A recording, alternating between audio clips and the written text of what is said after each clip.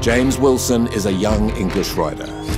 James has always loved motorcycles and got his first one at the age of 5. Over the last 10 years, he has ridden the circuits of Great Britain and Europe, making a name for himself in several amateur championships.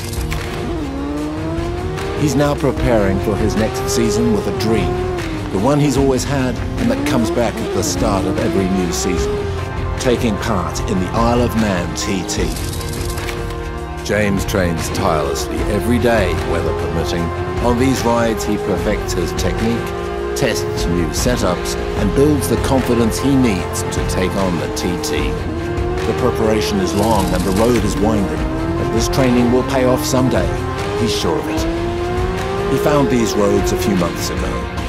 It's the perfect training ground.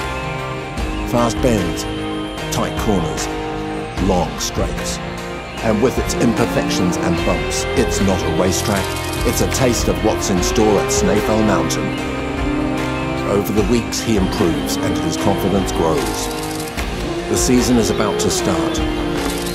James sees it, he feels it, the TT beckons.